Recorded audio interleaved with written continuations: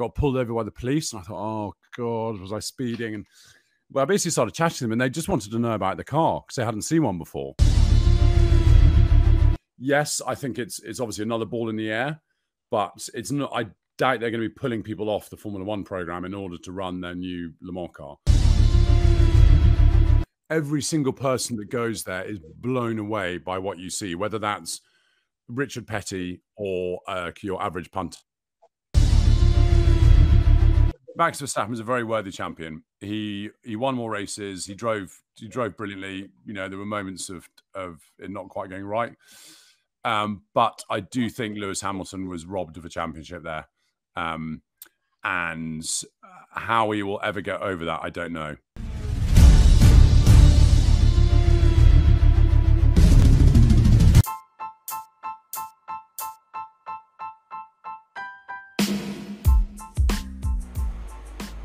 Hello and welcome to your favorite podcast in the world. It's Stripping the Dipping, and you're joined by your usual dynamic duo of F1blag and I, AMG Denzel Clarkson. And we hope that everyone's keeping safe and enjoying this very fiery hot summer that we have right now in the UK and across the world as well. But I'll kickstart this episode with a really fiery quote from the legendary Graham Hill, who once said, "I'm an artist, the track is the canvas, and my car is the brush." And I'm sure our special guests will have taken a very similar view into the insightful and engaging articles and things they've been able to present over the years that they've been engaged. So without no further delay, we're very happy to give a warm welcome to our special guest, Ed Foster. Ed, how are you keeping at the moment? I know that we were chatting backstage and having the obligatory conversation, as F1blag said, about this excruciating hot conditions we have at the moment. But generally speaking, how are you doing at the moment? Yeah, very good, thanks. Very good. Looking forward to this hour. I'm obviously usually on the other side of the mic, as it were. So actually talking about myself is not something I tend to do much. So I'm intrigued to know where we'll end up. Down too many rabbit warrens, because that's usually where I end up. Well, we don't mind the rabbit holes either, Ed, and it's great as well because we have so many different people with a variety of different backgrounds, but it's also great, just to get into the people like you that have a profession, have something which, it's quite linked to how we see and digest, motorsport and how we experience it. So before we get into a deep dive, Ed, of just like your history, kind of what you're doing career-wise as well, we know that you've worked with Motorsport magazine, you've obviously had a stint as well with the Italian media and the Italian version of Autocar.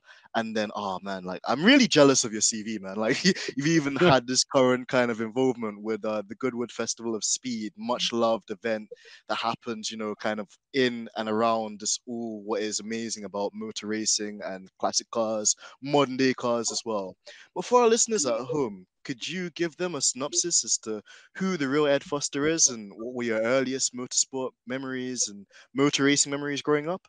Yeah, so I suppose I'm like a lot of motorsport fans in that my dad was into motor racing and he used to race himself. And I remember vaguely kind of going to races with him and to kind of help, but I don't think I did any help at all. I basically sort of got snot and ice cream on his car and sort of lost spanners for him and things like that. But I remember because he used to race his 1948 Simca Gordini, and it was famously fragile and it didn't have much power. So someone like Monaco, it was really good. And then I think he won in Copenhagen on a little sort of triangular circuit. But invariably, won that, people wouldn't come round. And actually, he was contacted by a French guy who wanted to buy the car off him. And by that time, he'd sort of done the races he wanted to do. And my brother and I could not fit into it because it's a tiny, tiny little car.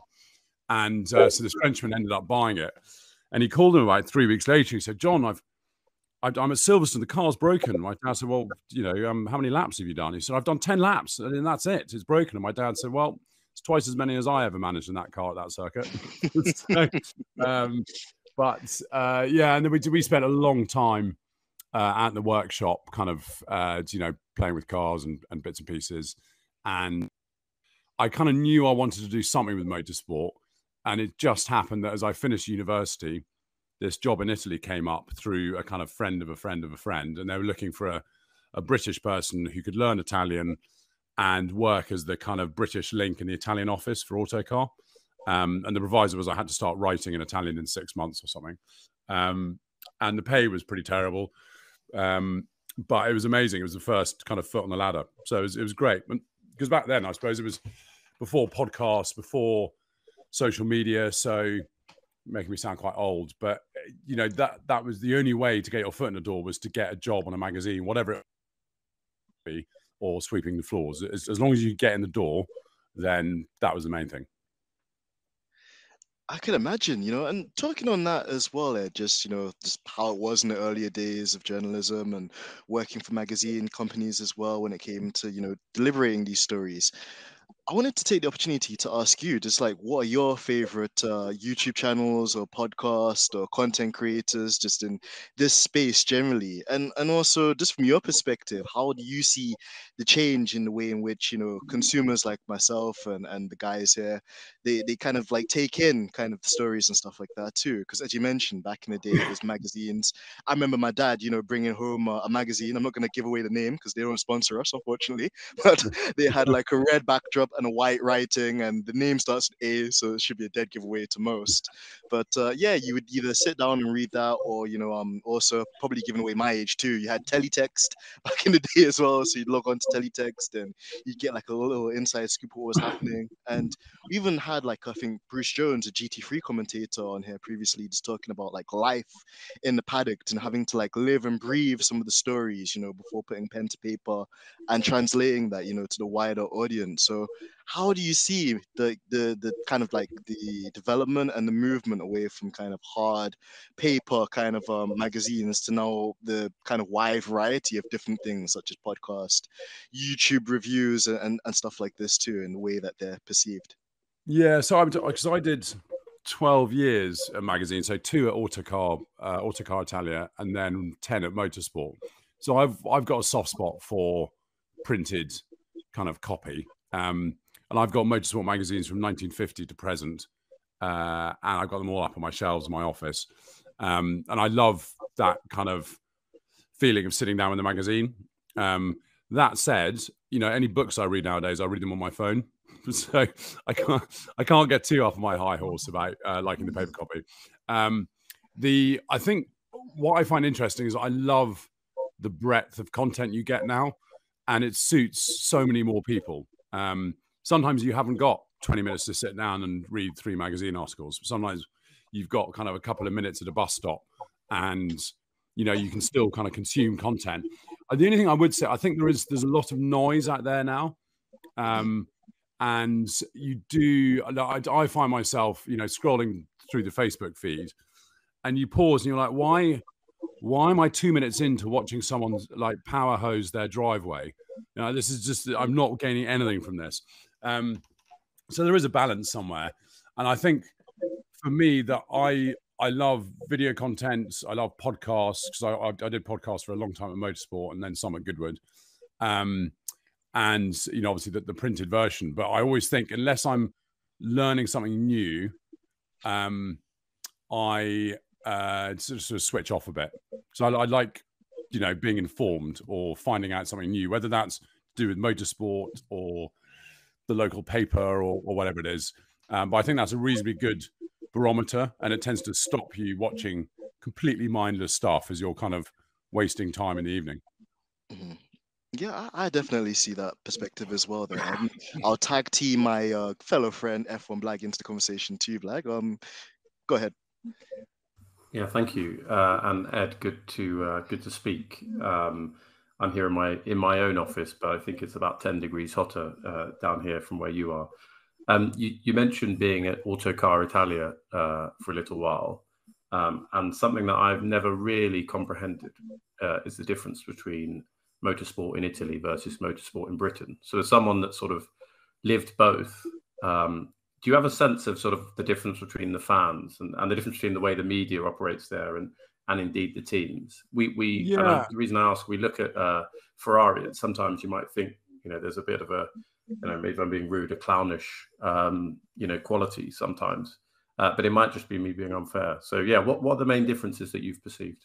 Yeah, so I think in terms of the media, every Italian is a Ferrari fan. That's obviously a very broad brush, but there's the main kind of sport newspaper, like La Gazzetta dello Sport, is doesn't pull any punches, and if you're Ferrari and you don't perform, the worst reaction you are going to get is from the Italian media. It's pretty full on. Whereas if Hamilton and Mercedes don't win a race or aren't performing very well, you just don't really see it in the newspapers here.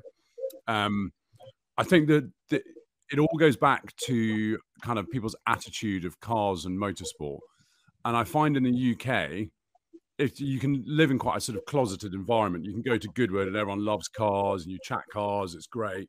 But wider world, there's not a huge percentage of British people who love cars. And more and more they're sort of seen as a kind of slightly dirty thing you shouldn't be driving. And whereas in Italy, they love cars, especially nice cars. And I remember I borrowed a Ferrari in London off the press office. I think it was the 458 when that first came out, and I was driving it back into London, and I stopped at some traffic lights, and it was an open top, and this van driver just leant out, swore at me, and I said, "It's not even my car," and he basically just called me a whole number of names for just driving a Ferrari. Whereas in Italy, I was very lucky. I went around the Lamborghini factory, and afterwards, the guy showed me around. Said, "Look, do you want to take a car out?" I said, "I'd love to." And there was the Aventador soft top, and he said, "Look, we've programmed a route in. Don't worry about the police. We've got an agreement with them, and just follow the route and have fun." And it was the most amazing drive up into the hills. And I remember I went into this little village, and I drove past a school, and all the kids were on break time, and every single kid ran to the fence and cheered as I drove past because they just loved Lamborghinis and they just thought they were the coolest thing in the world.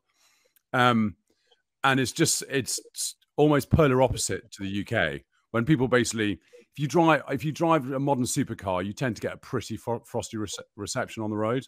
Whereas in Italy, they love it and they're interested. They want to take photos. I remember I was in the Nissan 350Z when that first came out, and I was going down the Autostrada down to Bologna, and I got pulled over by the police. And I thought, oh God, was I speeding? And well, I basically started chatting to them, and they just wanted to know about the car because they hadn't seen one before. And eventually they said, "How fast does it go?" I said, "Well, I don't know. I've literally just started driving it." And they said, "Well, let's find out. Follow us." And so I was going down the outside lane of the motorway with the police car in front of me with its lights flashing and me trying to keep up with it. And eventually about 140 miles an hour or something, I went out and pulled off the motorway. But yeah, I mean, it's a different world in terms of cars. But if you're an Italian team and not performing, I wouldn't want to read the reviews in their sport paper. Yeah, your comments on that and Ferrari remind me of, I think it was 99 at Suzuka, where Eddie Irvine could have won the first Ferrari World Drivers' Championship in 20 years, and they only brought 3 tyres out to the pit stop. And I think there were a few tyres left around Maranello by disgruntled fans. Such was their disgust. Yeah, I know, and I think I'd be interested to see what the kind of Italian media is making of this year, because it's sort of a Ferrari at the moment. Well, I think Ferrari on and off, they are a brilliant team, but I do find as though they're kind of one of those rugby teams that just as they're about to score a try, they knock it on. And I don't know whether that was ironed out. Well, certainly that wasn't such a big thing when it was Jean Todt in control with Ross Brawn, Michael Schumacher, and that kind of trio that sort of took over Ferrari. And one of the deals I think they had was that, back to Ferrari, the company, don't get involved, don't meddle, and we'll sort this. And they had it running really well. But I don't know. I just slightly feels that they've been very unlucky with engine failures. Well, unlucky, or that their engine is a weak engine. But you just slightly feel that they're quite good at clutching defeat from the jaws of victory. Yeah, it's a good point. I mean, it's not that long ago before sort of Jean Todt arrived at Ferrari, but the number of people that you sort of come across online that perhaps can remember Ferrari before the Schumacher era is limited. So I've probably come to the conclusion in the last month or two that Ferrari with Schumacher, Todd and Brawn was the anomaly, and that either side of that is probably the natural. I don't know if there is a natural culture. Maybe that's it. I mean, go on. Yeah, go on.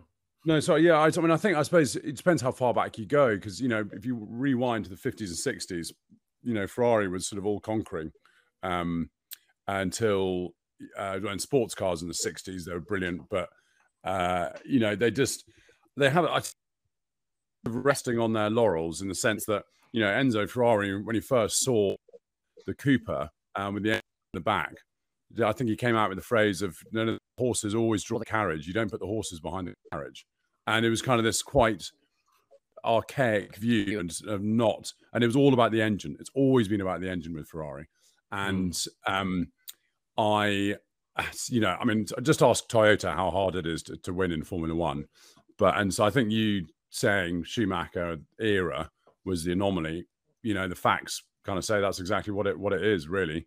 You know, they've won a lot of championships, but they've lost a lot as well. Yeah, I mean, I'm sure we'll jump around a bit, but you did bring up this season in Formula One, and of course we'll talk about many other things. But do you get the sense that the Ferrari has on quite a few occasions been the faster package, or is it quite tight with Red Bull? I think it's very tight. I think Ferrari is a faster race car, or has been on a number of occasions.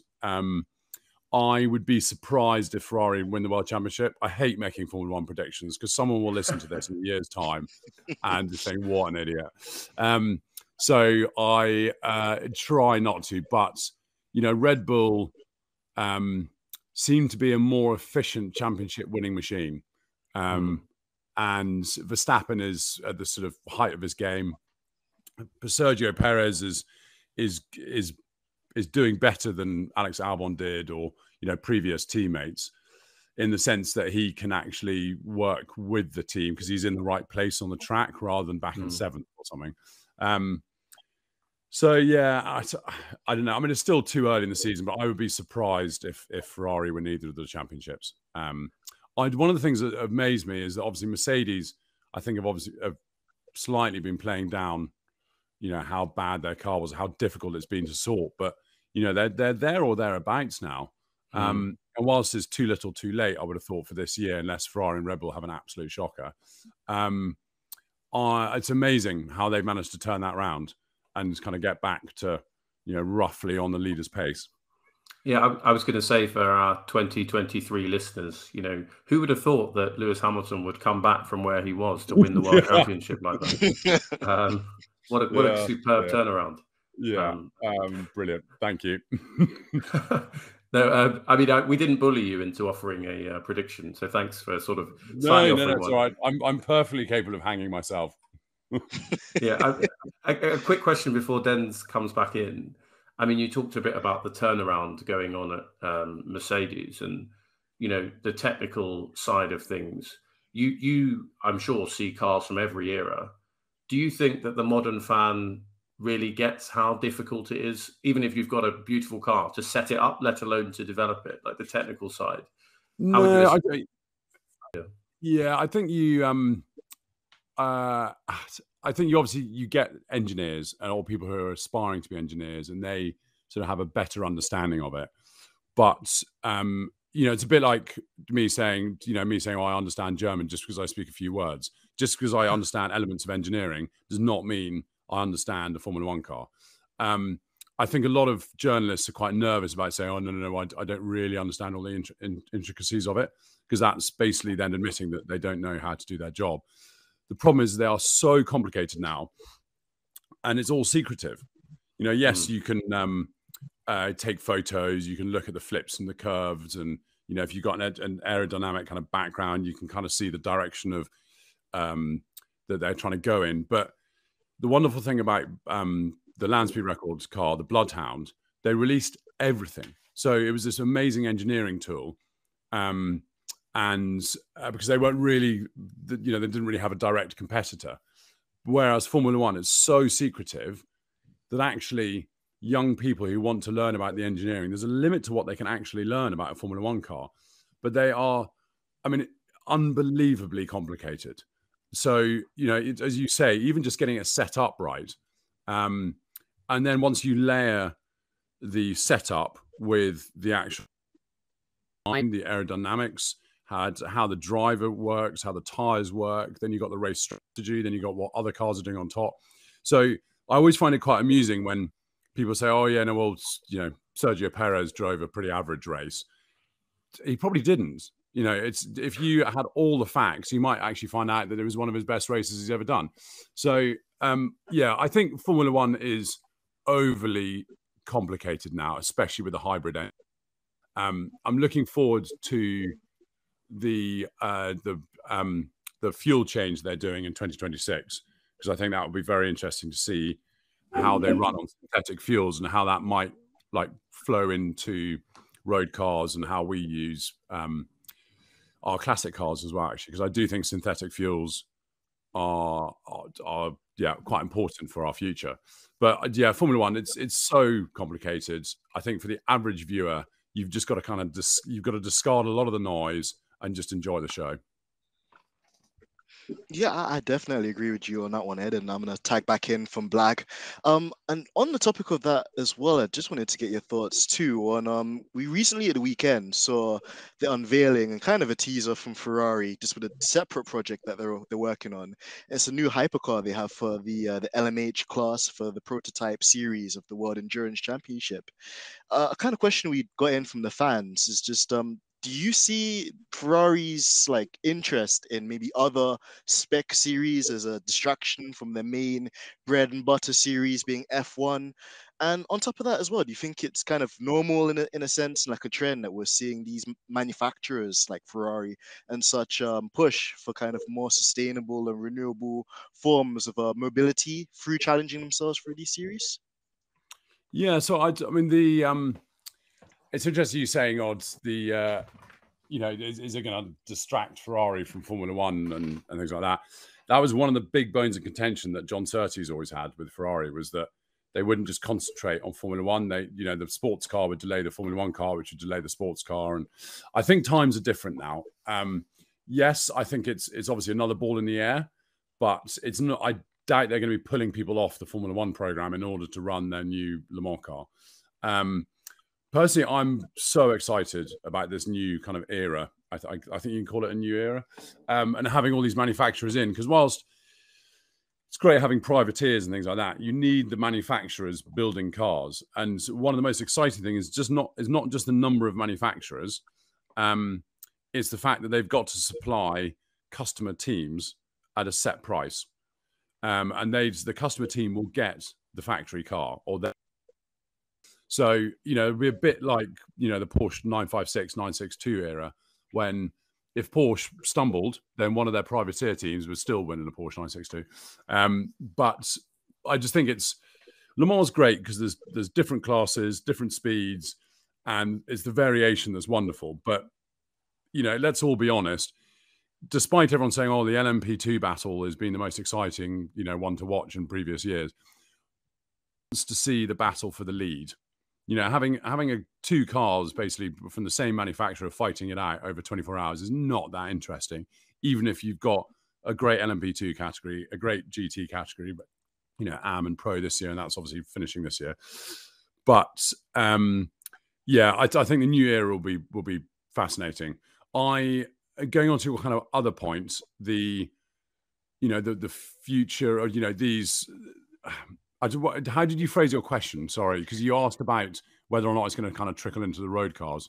Yeah, because I mean, and probably what I'll do to supplement that point as well, Ed, is that we've seen quite a few adventures and experiments been run recently. Like I would like to also bring up Sebastian Vettel and him running Nigel Mansell's Red 5 Williams car at the Silverstone event too, on bio kind of renewable fuels.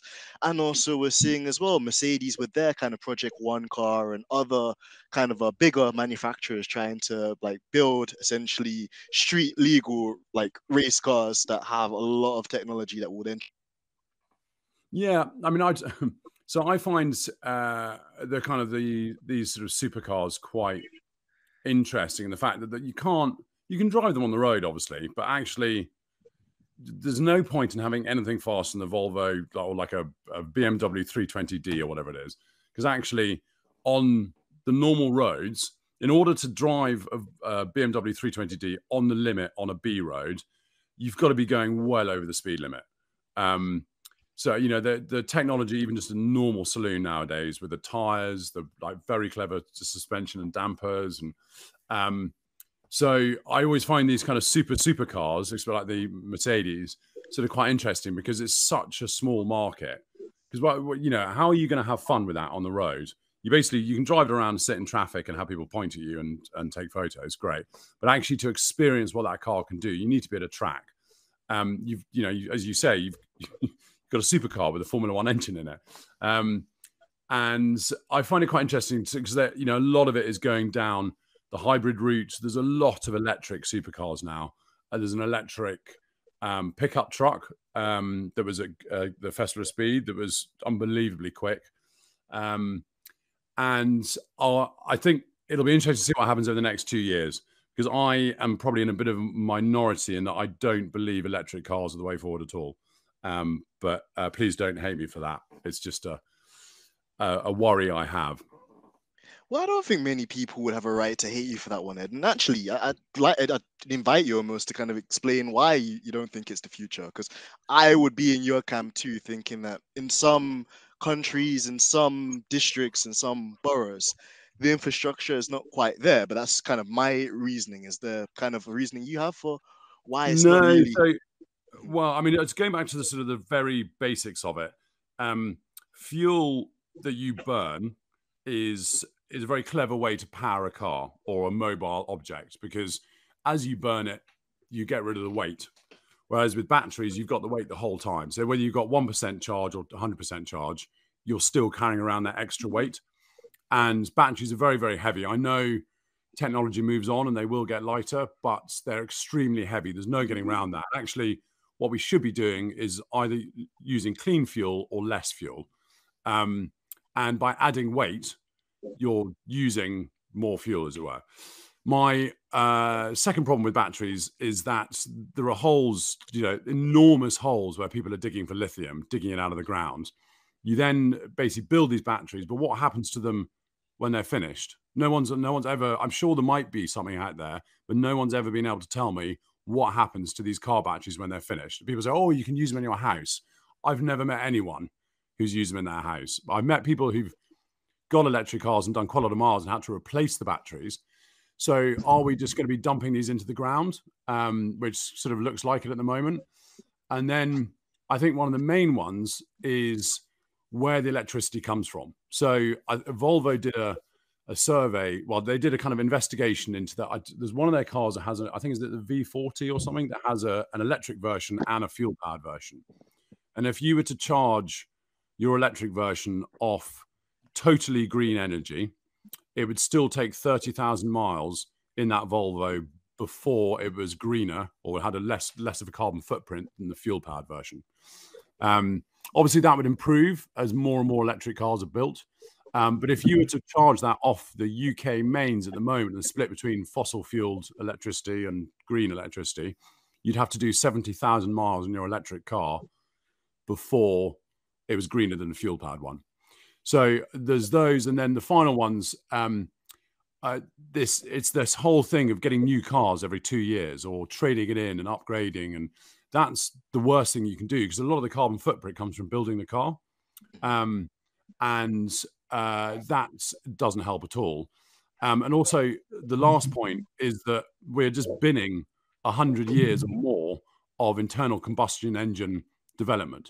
So the modern Formula One engines are amazingly efficient, incredibly efficient. They are, you know, what they might be able to manage in another 20 years is almost mind-boggling. And if we can make synthetic fuels, which we already do, they're just £10 a litre. But if we can make them in bulk and get the price down, then I just see that as a much easier way to solve the problem. Electric cars, which I just don't see. I'm sure there are lots of people out there with electric cars who are disagreeing with it, and I apologise, but that is just those are my thoughts on the matter. I think those are very going through the window. No, Ed, I think the points you made are very reasonable, and I think they stand for a lot of things which could be improved or maybe need to be looked at much deeper. I think as well, even just for the normal consumer, like normal person that's not a petrol head like you or I, just with the cost of living crisis that's happening at the moment and the cost of electric and stuff too, it does beg the question how if they want to push this particular thing on people with electrified vehicles, that's one thing, but to make it sustainable, to make it worthwhile, to make it affordable for people is something that needs further consideration, like you said. And whilst we have the combustion engine, whilst we found ways to make it more efficient, maybe we need to be looking more at that than necessarily trying to reinvent the wheel again, as you mentioned. So I think that's a fair point. And actually, kind of to segue into another topic, Ed, because I know this is your bread and butter as well. GoodWood Festival of Speed, which again is such an incredible event, and I'd implore people to go, including myself, because I've never been. But how I'd like to kind of start this one, Ed, is what is the history behind GoodWood Festival of Speed? How did it start? And what if you're just like somebody new that was going to go there for the first time? What could you expect to see there? Okay, well, I'll take the last kind of point first. It's the Goodwood Festival of Speed. Goodwood do 3 motorsport events through the year. One is the members meeting and the revival, and they're for historic racing cars. And then in June, July, Festival of Speed, which is the biggest motoring extravaganza you will ever see. You'll see anywhere in the world. It's the biggest greenfield build site in the world. It's on site. It produces enough electricity to power the local town, Chichester. It is enormous. A couple of 100,000 people over the 4 days. Every single person that goes there is blown away by what you see, whether that's Richard Petty or your average punter. And there's everything from modern Formula One cars all the way through to the kind of the pioneers of motorsport. The very early cars, kind of 1903, 1910, all the way through touring cars, rally cars. There's the Forest Rally stage. There's motorbikes. There's off-road arena. There's monster trucks. There's drifters. There's supercars. There's the manufacturers bring all their kind of future cars, their concepts. So it's kind of a celebration of the past, present, and future of motoring and motorsport. If that sort of okay. I think it sums up brilliantly. Yeah, go ahead. Yep. But it basically, Goodwood during the Second World War became an airfield. There was an RAF West Hampton, which is basically right by Goodwood, and owned by Freddie Richmond, who was the Duke of Richmond's grandfather. And after the war, during the war, it got very wet, so they put in this perimeter circuit to move the planes around if it was wet. And after the war, it was Tony Gaze, I think, who said to the Duke of Richmond, do you know what? This perimeter road might make quite a good circuit. So they opened it up as a circuit, and they had their first meeting in September 1948. And then they ran loads of racing there all the way through to 1966 when it was closed, just because the circuit wasn't kind of meeting current standards and the cars were getting too quick. And 66 was that, Formula One's return to power. So they went from the 1.5 litre engines up to kind of much bigger engines. And everything was getting a bit fast. But they had, all the kind of big names raced there. The lap records held jointly by Jackie Stewart and Jim Clark. So they never had a World Championship Grand Prix, but they had plenty of Formula One races. And they had, I think, 1 motorcycle race in period, maybe 2. Anyway, so the current Duke of Richmond was always keen to reopen the circuit, but it was going to be very difficult with planning. So they thought to test the water and see kind of whether there was still an interest in motorsport at Goodwood, that they'd do this little hill climb in front of the house. And I think they spoke to the BARC, which is the British Automobile Racing Club, which is kind of the organising club. And they said, look, for something like this, you'll usually get 3,000 to 4,000 people. So that's what they sort of bargained on. But actually, the first Festival of Speed in 1993, I think 25,000 people turned up. But they were never too sure how many, because they actually broke the fencing down to get in. They ran out of tickets. So they were giving away like coat numbers to people. They didn't have anywhere to store all the money. So they basically took all the women's handbags, who worked there and filled them with cash, and then they were then putting them in the back of a boot, which was then driven off and kind of hidden. And it's grown exponentially since then, but it's, especially in those early years, you know, they sort of sourced kind of auto unions or lost cars that were off in Eastern Europe, and people saw them for the first ever time. And then they had Formula One, you know, the sort of current Formula One teams turned up for the first time in 1994, and then Ferrari turned up for the first time in 1996, and it's grown to an enormous event. And if you haven't been, as you guys haven't, you've just got to go for 2 days if you can, because there's so much to see. The site is massive. You can spend an entire morning just wandering around the paddocks, not even getting to see the hill. So, yeah, I love it. It's a very tiring kind of week for me, but it's great fun because it is the greatest names in the greatest cars and on the greatest bikes in motorsport, and they're all in one place for a weekend during the summer. That's amazing, Ed. And like you said as well, it's like a huge extravaganza, and it's amazing just to see, you know, the history and the kind of historic nature of just how it was began, how it started, the sort of cars where you could imagine being there back in its day. And then even now with the historic events that we get and the classic races, that we still celebrate those things, and we're still able to mix that with all of the new kind of technology and new ideas that you see being pioneered. And actually, another question I wanted to ask you before I tag my handy F1blag back in was, what did you make of some of the crazy innovations that we saw take part in this year's hill climb? Because we're just watching it from home on YouTube. I saw like a really crazy Ford Transit electric super van, which in a way almost kind of reminded me of Top Gear, where Jeremy Clarkson and I know Richard Hammond and you know May as well would go around the Nürburgring with like what was a transit van back in 2005. But then to see a fully electrified super van, I was like, this is crazy. And then I think the real kind of headline act from this year's show had to be the McMurty Sperling as well, which for those at home thinking, what the hell is a McMurty Sperling?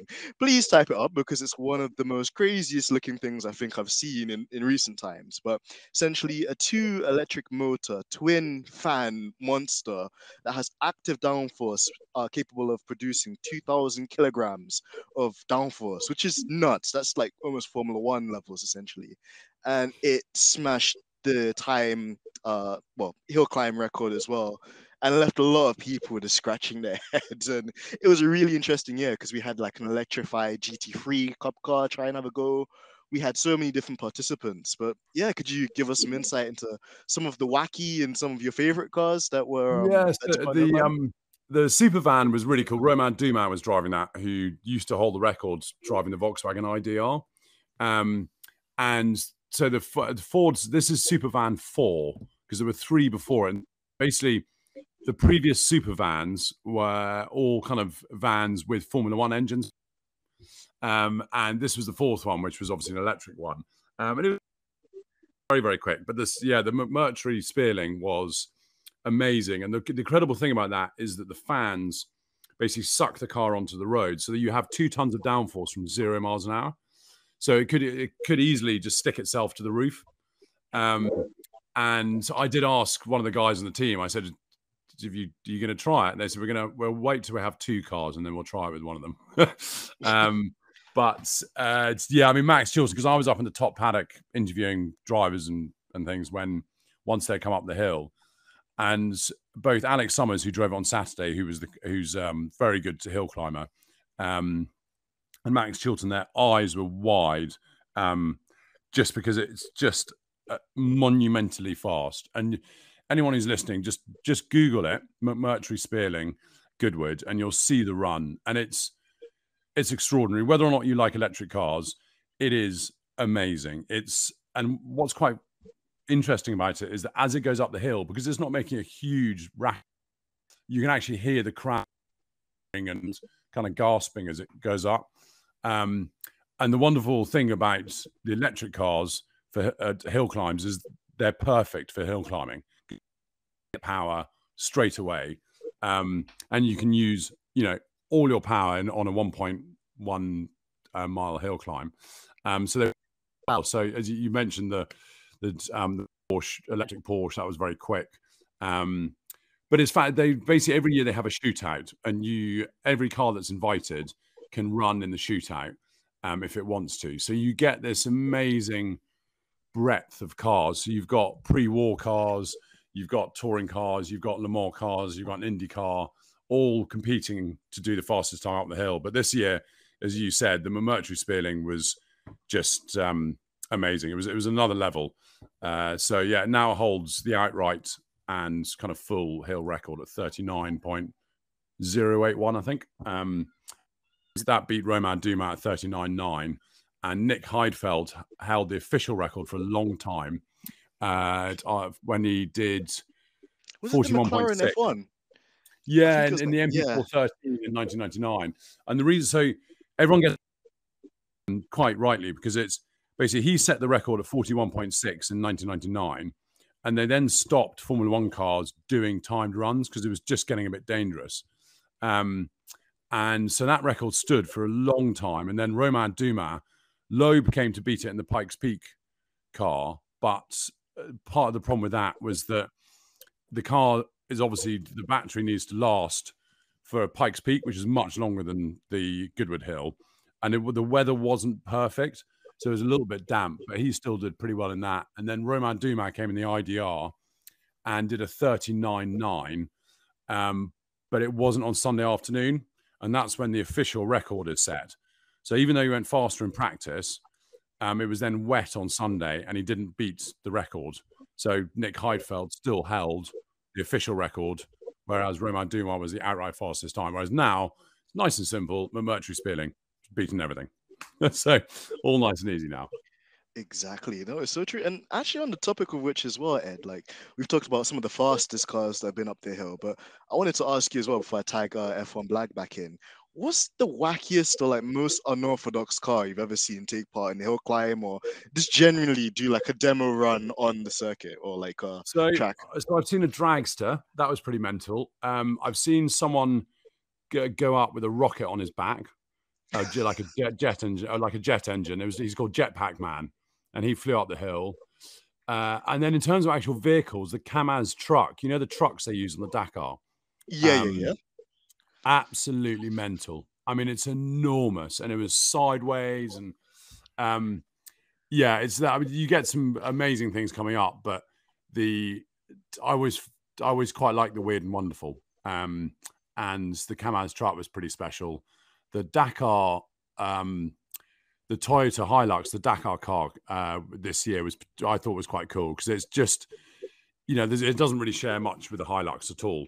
It's just incredibly well engineered, and they're enormous. You don't realize when you're watching the Dakar or something like that on TV how big these cars are. They're absolutely massive. And then this year, one of the highlights was back on a motorcycle for the first time in 30 years, I think, or just about 30 years, because he had that huge crash in 1993 that left him paralyzed from the chest down. But he got back on his championship-winning motorcycle and rode up the hill with his great rival Kevin Schwantz, his mentor Kenny Roberts. Danny Pedrosa was there once, and then also Mick Doohan as well. And that was pretty special. There were sort of grown men kind of crying at the top of the hill seeing that. It was special. I feel like I'm your target market for Goodwood, and I've never been, but it's absolutely fascinating. You were talking a little bit there about sort of trucks and vans going up hills. I was remembering, I'm sure I've seen a video of Alain Prost testing a Renault Scenic or something that they were developing in the early 90s. So hopefully that's been up the hill. A really basic question for you. So how would I go about sort of booking? Like, is it just going on the Goodwood website? Yeah. Go to the Goodwood website, and I don't think the dates or the tickets have been released yet for next year, but you can get on a ticket alert thing, so that as soon as they're released, you can buy tickets. I mean, obviously, I worked there full time for 2 years, and now, to help with the TV coverage. So I'm as biased as you can get. If you're a motorsport fan, or even just a car fan or a bike fan. It's amazing. You've got to go and do it because it's almost impossible to describe how big or cool an event it is. So yeah, it's just you've got to go along. So please, if we talk again at this time in a year and you haven't gone, I'll be very unimpressed. Yeah, once Lewis Hamilton's won the World Championship, and of course, in 2023. Yeah. Okay, well I'll sign up for the alert. And does it sell out? Is it kind of like the Glastonbury? Yeah, they do. Yeah. No, they sell out every year. I think pretty much every Goodwood event, motorsport wise, the members meeting, Revival, and Festival Speed all sell out ahead of time. So, yeah, it's definitely worth just getting the tickets early and also sorting somewhere to stay, because that's always quite tricky. But they have camping on site, and there's loads of options. But yeah, you've got to go along. Okay, I mean, I'm imagining taking some friends and maybe trying not to be stereotypically English, but slightly sort of with a less jovial tone. We saw at the Austrian Grand Prix a few weeks ago that there was some accusations of abuse and inappropriate behaviour, assault even in some cases. Could you I don't know if you've witnessed that in Formula One, or whether it's a growing phenomenon in motorsport more widely? It's something that I've never personally experienced, but then I'm a man, fairly tall, I hopefully tend to get away with these sorts of situations. But is it something that you've kind of observed as a motorsport follower over the years, or were you shocked to see? Yeah, I mean, do you know what? I was shocked, but not that surprised, which is awful, and just actually a pretty sound reflection on kind of where we're at. I think we are moving in the right direction, but there's just so much more work that needs to be done. It's like I'm very lucky, but I've never kind of witnessed it myself in a Formula One paddock or a motor circuit or anything like that. And I don't know whether that's because the kind of paddocks I go to now are kind of pretty diverse, and they're everyone's sort of pretty decent people, I always like to think. But yeah, you hear these stories, and yeah, I mean it's just terrible. I don't even. I've been on the receiving end of a lot of abuse on social media. On YouTube's a good one actually for abuse. And I get a lot of abuse for my accent, and it's everyone's like, "Oh, you're posh," and da da da.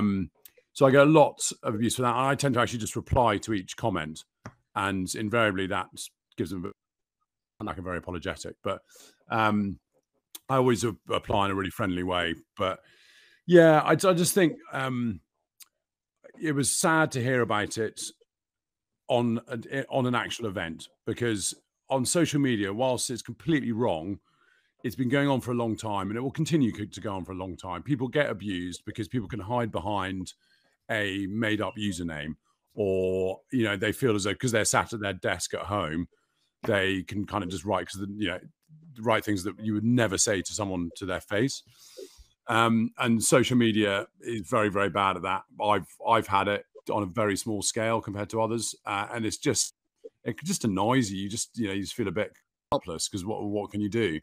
But to have it at a live event where someone was on face was pretty shocking. I can't comment too much on it, because to be fair, I don't know exactly what they said. I've seen the stories, but I don't actually know kind of what was said and to who. But it obviously happened. It just shouldn't.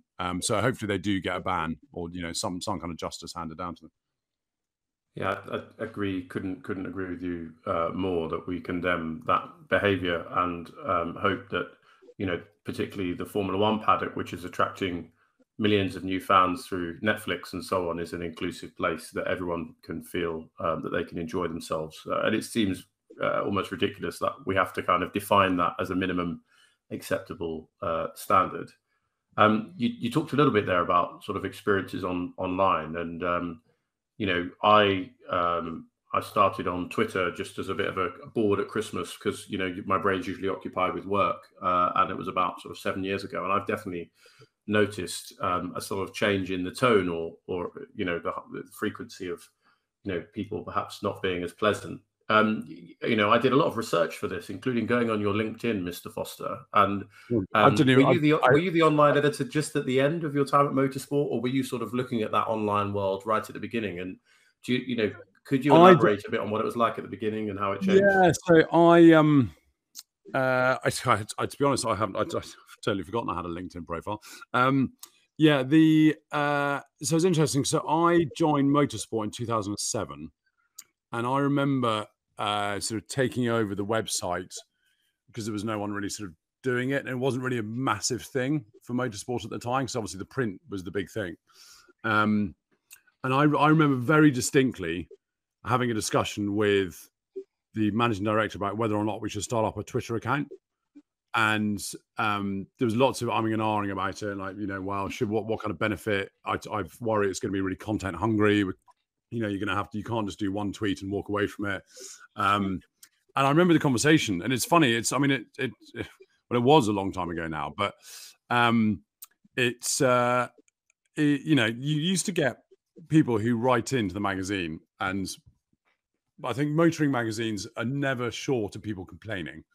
And there's lots of very passionate fans out there who may not agree with your take on something. And so we used to get people kind of writing in, but they were invariably kind of reasonably polite. And whilst they completely disagreed with what you were saying, they were considered reasonably polite about it. Whereas politeness, in many respects of today's society, has just gone out the window. And nowhere is more acute than that on social media. And I don't understand how people can be so rude to someone else. I genuinely find it shocking. And there was one, I interviewed Jamie Chadwick last year's Festival of Speed, and we had a completely normal chat. I mean, it was only kind of 60 seconds because it was in the top paddock, and all the interviews are quite short. And you ask them what they've driven up the hill, what it was like, you know, what they're doing this season, and you know, obviously at the time she was in W Series, and so we chatted about that. Anyway, I was searching for a tweet ages ago, so I put in Ed Foster Goodwood, trying to find, I think it was a Daniel Ricciardo interview, because my nephew wanted to see, my young nephew wanted to see kind of me interviewing Daniel Ricciardo. But anyway, I couldn't find it. What I did find was this person who had basically, she obviously hated my interview with Jamie Chadwick, and I don't even know what the problem was, but she even included a hashtag, Ed Foster is a fucking tool. Sorry, you might have to beep that out. And I was like, that seems a little harsh, because all I did was interview her. It wasn't, you know, it wasn't even a kind of, I just did a normal interview. So yeah, you don't get that in person. You don't get it when people write into letters, write into magazines. But it's a brave new world. It's going to have to be regulated at some point. I know the social media platforms are kind of, you know, banning people or blocking people and things, but it's not really enough. And I know, you know, Matt Bishop, I've had a few chats with and things, and I follow him on Twitter, and he obviously gets a lot of abuse from some people. And it's just some of the things he retweets and just says, oh, I blocked him. Unbelievable what they write. But you know, this is where we're at. It needs to be regulated, because it's out of control now. Yeah, I mean, it is out of control. There's some studies in the US about violence that compare violence to a kind of contagious disease, in that if it happens to you, or if it happens in your sort of presence, you're more likely to then perpetuate that. And maybe there's something similar there, that, you know, it's almost self-perpetuating, which, you know, doesn't fill me with hope that there's an easy solution. No. You talked a bit there about the top paddock and the interviews you've conducted at GoodWood. I mean, thinking back to all those interviews, are there any where you were a bit sort of starstruck, or you might have met a hero, or any that were particularly memorable for you? I mean, do you know what? There's been so many memorable ones. I mean, to put it into perspective, so this year alone, in the 4 days, I did 209 interviews. So I've probably done, just in the top paddock at GoodWood, I've probably done over 1,000 interviews. And none of them have been disasters. Actually, this year there was a bit of a disaster. There was a drift driver. I can't remember his name. Hang on. I've got it here somewhere. And he was this Japanese guy, and he was just hilarious because he was so committed in his drift car.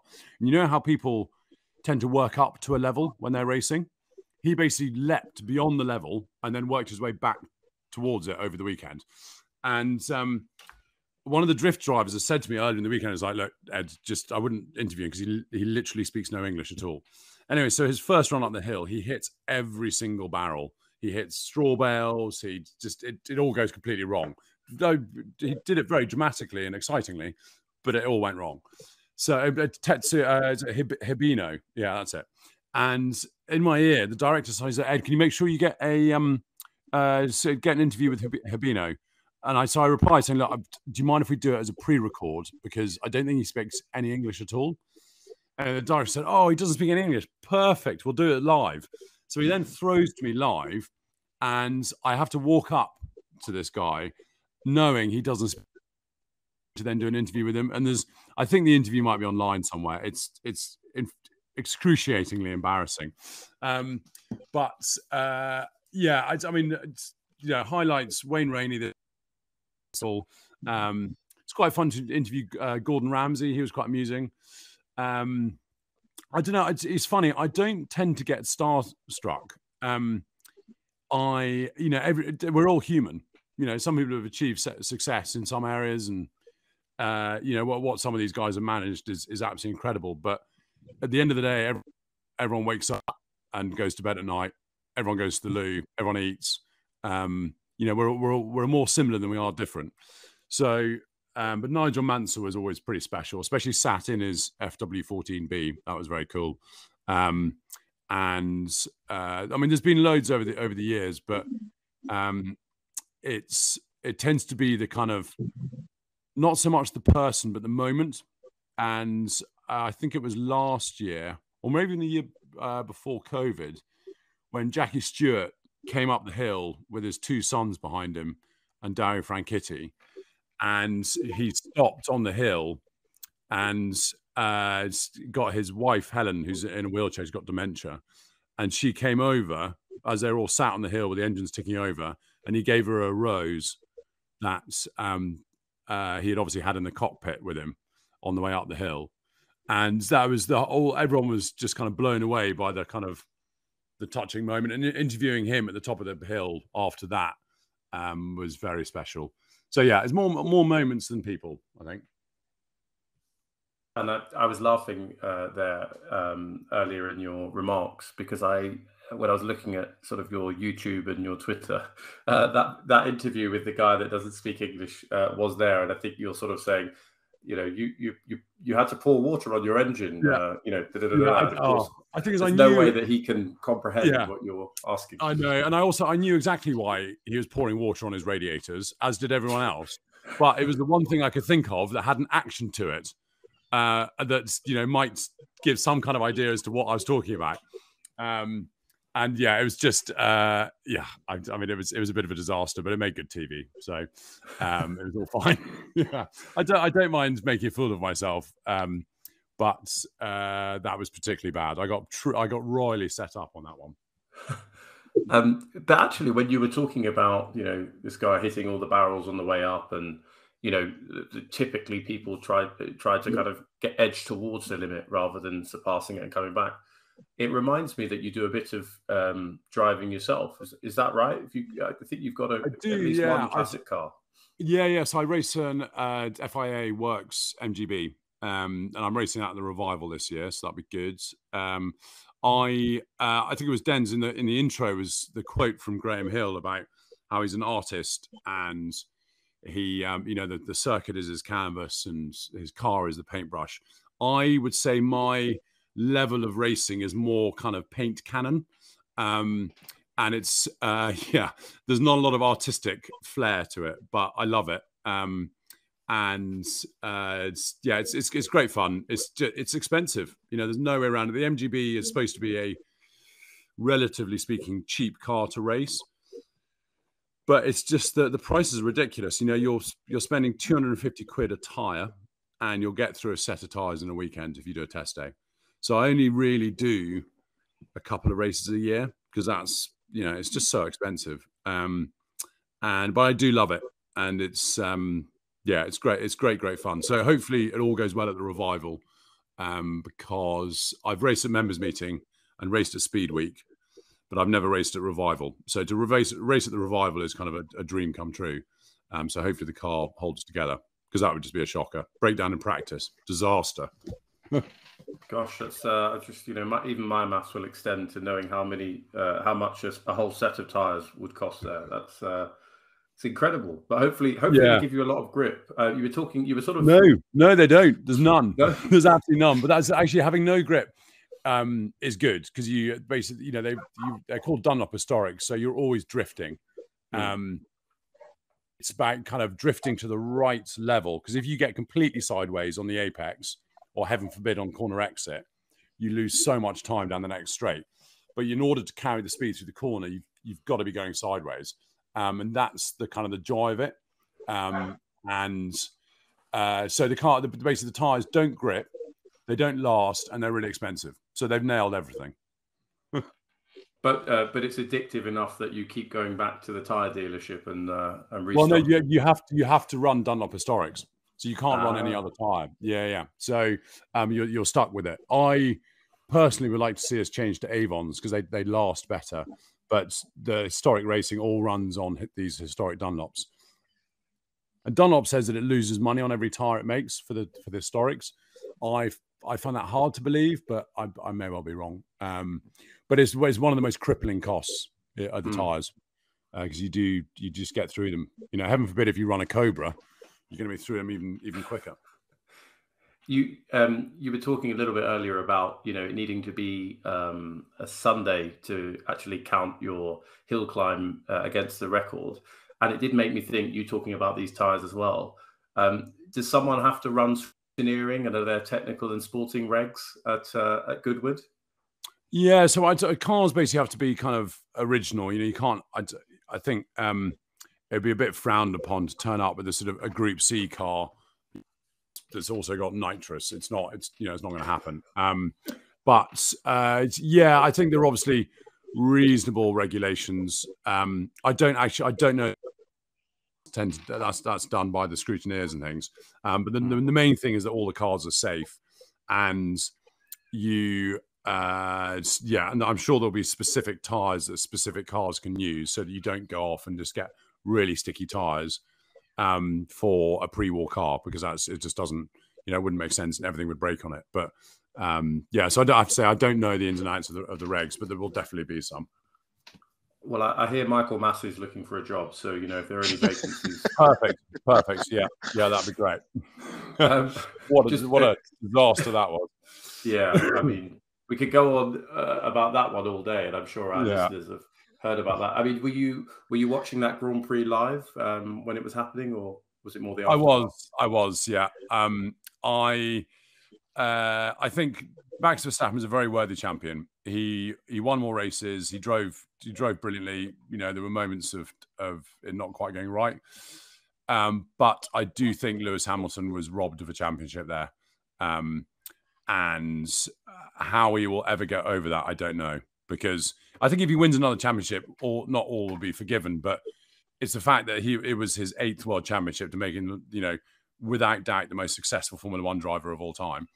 And to have that kind of taken away in that manner, I thought was particularly unfair, because it was just the way it worked, and the only 5 cars being let through, and the strategy that Max was on with his new tyres, the time in the race, Hamilton's old tyres, it couldn't have worked worse for Hamilton or any better for Verstappen.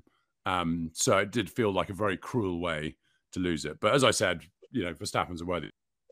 And I think he'll probably go on to win his 2nd championship this year. But not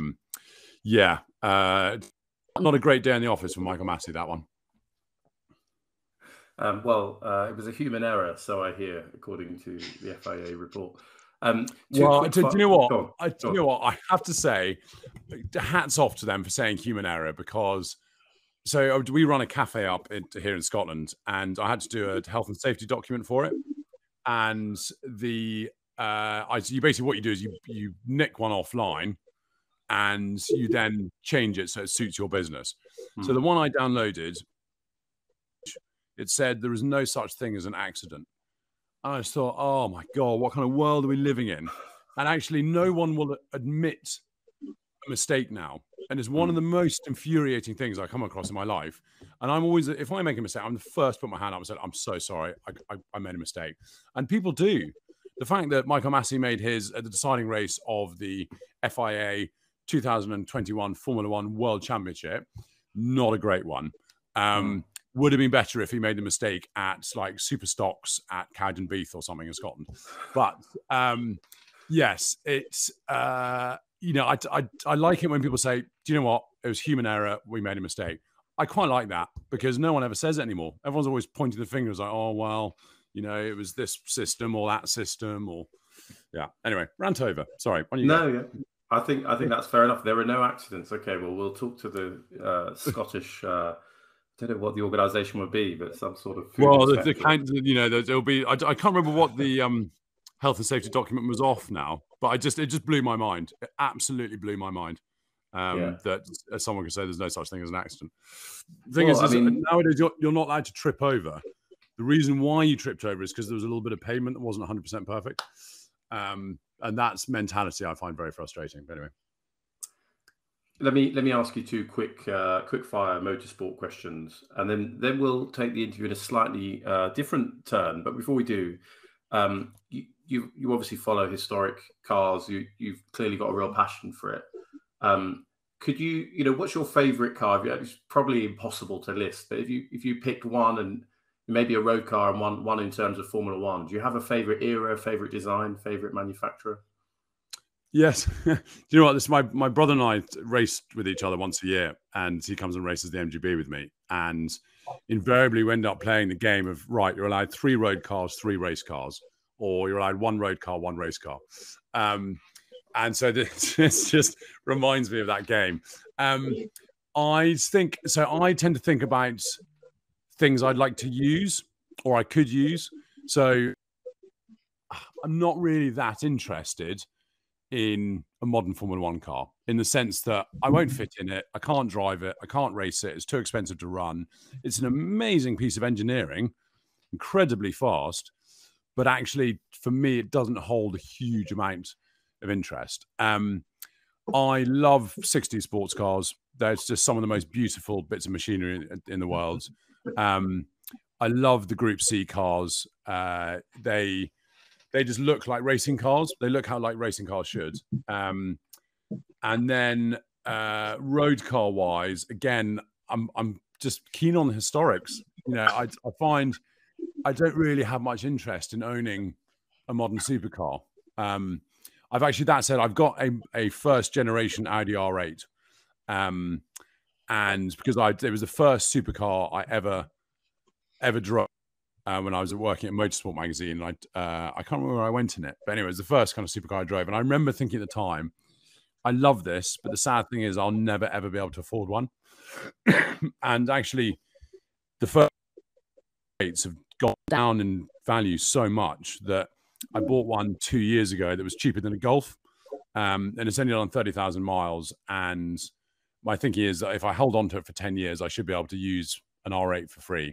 And it's not kind of modern day supercar quick. It's, you know, it's sprightly, but you can drive it like a normal road car. So it's really cool. But favorite road car, can I go for quite a niche one? Is that okay? Go for it. Yeah. Okay. So Jaguar built, I think it was 13 lightweight Jaguar E-types for racing. And they're worth, you know, huge amounts of money now. What's lesser known, built an extra one for a guy called Sir Henry Ropner, and he called up the factory and said, I want one of those lightweight racing cars, but as a road car. And so they built this road car to factory lightweight specification. And he bought it off someone who had no idea what it was. He basically swapped it for his road going V12 E-type, and this Ropner car was in bits. Well, I remember my mum saying she was particularly cross because he drove off in a beautiful road-going V12 E-Type and came back with a trailer full of bits. Anyway, he had that for 30 years or something, and it was just the most amazing car. It was quick, it looked beautiful, and to me, and we had to sell it, you know, to pay for things on the farm back in, I think, 2011. And I think Sir Anthony Bamford now owns it, of JCB.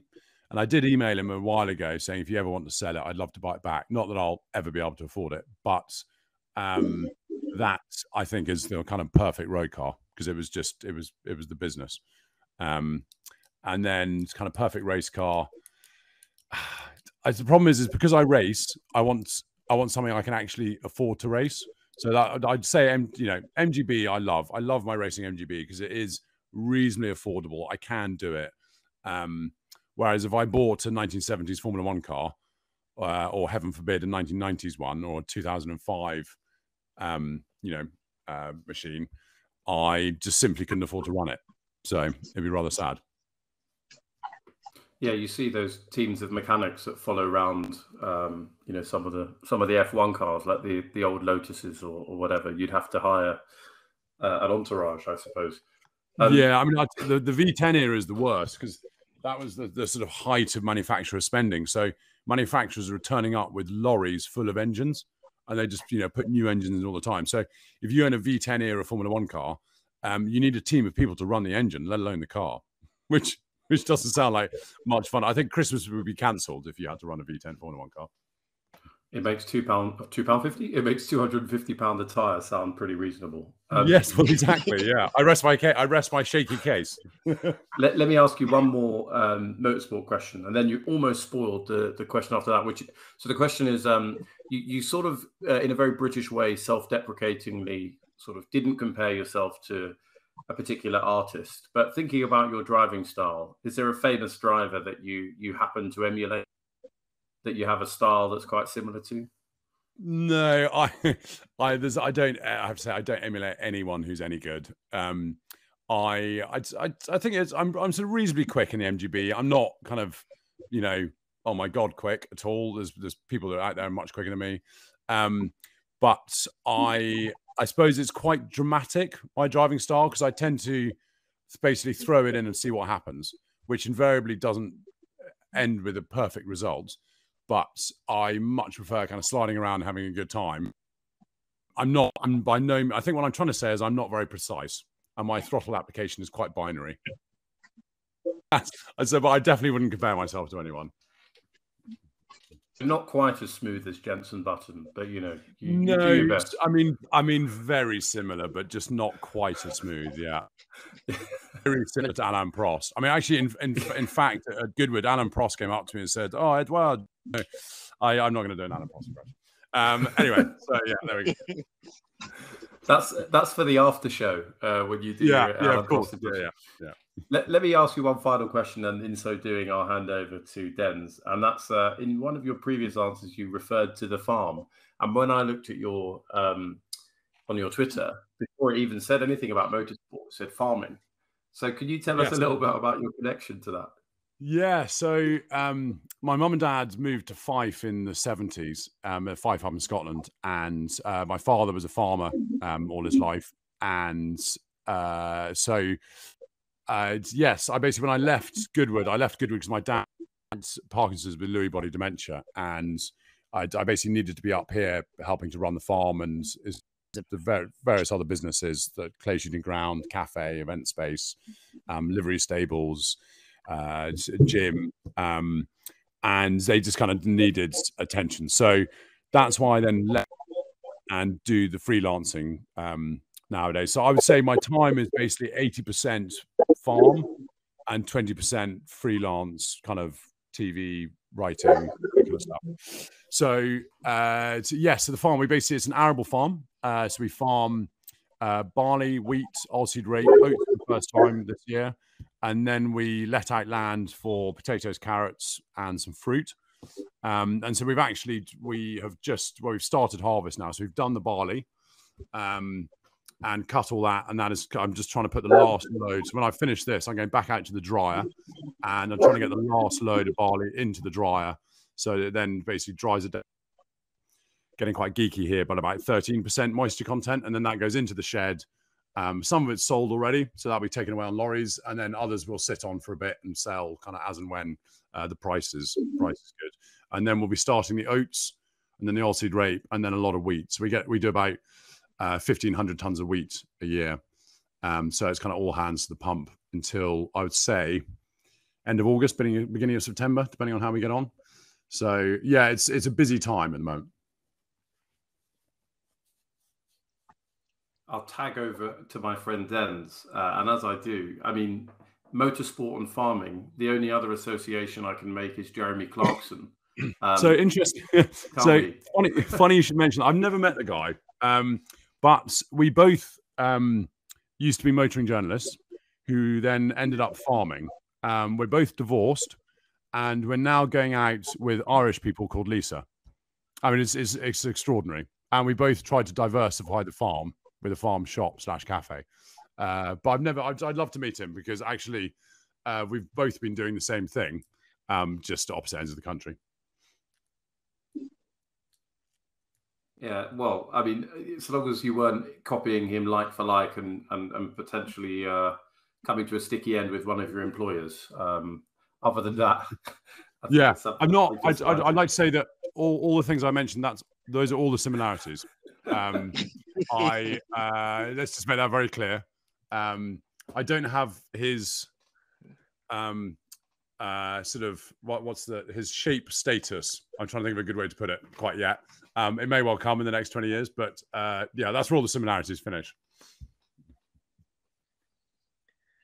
Thank you for that, Ed. And also, thank you, Blag, as well. Yeah, I'm going to come into this round to show off, essentially. But we got one, we call it like the fantasy kind of segment, Ed. So please bear with us for this. But one of our fans have asked us, they've given a hypothetical situation, and they wanted to see what your response would be to it. So the hypothetical situation is that Andretti Autosport get granted an entry into Formula One in 2023, for example. And they put you as the team principal. And the question is, essentially, who would you pick as the two drivers to star in the team? As you know, you've come across and interviewed many drivers as part of your role on the GoodWood Festival of Speed, kind of a TV aspect of things. Yeah. But also, which brands would you pick as the sponsors for Andretti Autosport as well, being the team principal? Okay, so I'm a firm believer in actually. Basically, you want a driver to be very fast. They've got to be rounded, but I don't really necessarily want someone who's good at PR or anything like that. You know, they just need to be. So really, in terms of kind of the current drivers, you know, in that sort of top level, you've got Hamilton, you've got Verstappen, you've got Leclerc, you've got, I think George Russell is knocking on the door as well. To, you know, going by what people say about him. So it has to be those. One of those four or two of those four, depending on. Are you putting a budget on this, by the way, or can I just throw as much money as I want at it? Money is no object here, Ed. And also, I was going to say as well is they don't even necessarily have to be an F1 driver on the current grid. They could be any driver from any period of time in any discipline of racing as well. Oh wow! So not even like they don't even have to be alive. No, that's correct as well. Yeah. Oh right, okay. He'd have to go for Sterling Moss. I think he is arguably the greatest racing driver that ever lived. What in Emilia was extraordinary. So that would be one. And then a slightly lesser known one, I would go Stefan Beloff, just because he's not a lot of people kind of know about Stefan Beloff, but he was unbelievably quick, and he was killed when he was quite young, but he was known to sort of always push the envelope, and he was a very good sports car racer, and every driver that I've talked to has always said he was just amazingly fast. So I'd love to see what he could do in a Formula One car. Sponsors, Andretti Autosport. Do you know what? I do. Well, you don't really get to kind of request your sponsors, do you? I think you'd end up having to take whoever you could get, but it'd be nice to have something that wasn't too serious. those Top Gear ones when they had Peniston oils and things like that. I'm not thinking that much of a joke. I tell you what, 7-Up would be a great one, just because you could go back to that Jordan livery, the 7-Up livery. Yeah, Michael was Schumacher the debut as 191. well. Just stunning car, really cool livery. Martini, always a winner, but it didn't look that good on the Williams when they had it couple of years ago. What else? It's the Canon, the Williams livery. Cool. My problem with the liveries is that they only look cool 20 years later, and actually at the time you don't appreciate a really good livery. Certainly I don't. I always think you look back and think liveries were perhaps better than you thought at the time. But yeah, I think 7-Up. I'd go. Yeah, that was. Yeah, I agree with you. And talking on the 7-Up kind of sponsorship as well, like it's been so legendary in terms of like the Eddie Jordan car. I think Sky Sports did like a feature with Mick Schumacher a couple of months ago around Silverstone where he drove like Michael's car, and just to see this how that car is, and this livery hasn't aged at all. This goes to show, like you said, that some liveries, they really stand the test of time, and they just become really iconic in terms of folklore or story. And there's been some amazing ones you mentioned as well, like the Martini livery, or even just like the black and gold Lotus liveries of the day. There's so many interesting ones. And on that note, Ed, it's been amazing to have you on the show. We really need to get you back again, hopefully before the next GoodWood, or perhaps towards maybe the end of the year when we can do like a review of all the different series and F1 and just generally what's going on at the time as well. But just for those at home, where can they find you? And have you got any interesting or any new projects that, you haven't announced quite yet, or you're going to be working on in the future that we can look forward to? No, well, so next up is the Silverstone Classic at the end, near the end of August. So I'll be working at the Revival, racing at Revival, and then so we've got a fair bit of written work. So that's the kind of next motorsport things on the list. I've got no books to plug, got no TV series to plug. But I would say to anyone who hasn't been to GoodWood, if at the very least, like watch some of the past kind of clips of it and things like that to get an idea of what it is. But do try and get tickets because it is an amazing event. It's worth going to see. Absolutely, Ed.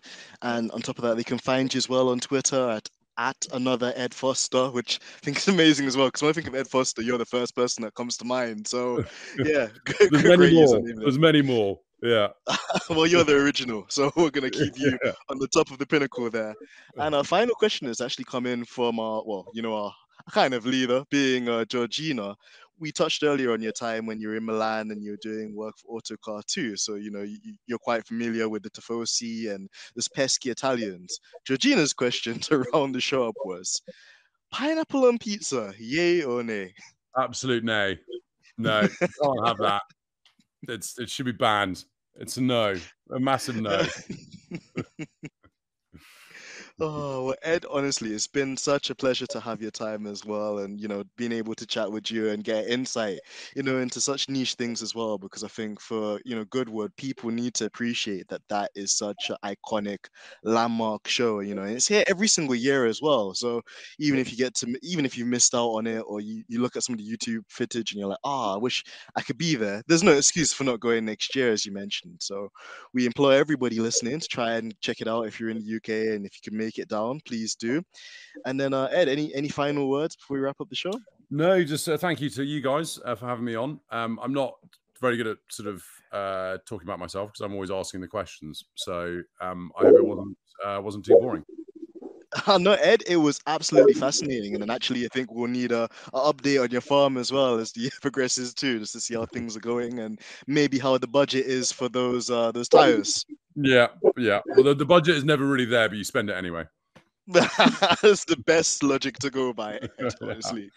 Oh, well, thank you so much. And to everybody at home as well, tuning into this legendary episode of Stripping the Dipping, whilst Georgina's dog emphatically barks in the background. It's been AMG Dens and F1blag as well, another legend.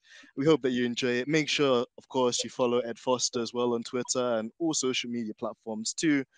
And as always, huge love and support, and thanks to all of you guys tuning in. And until next time, peace.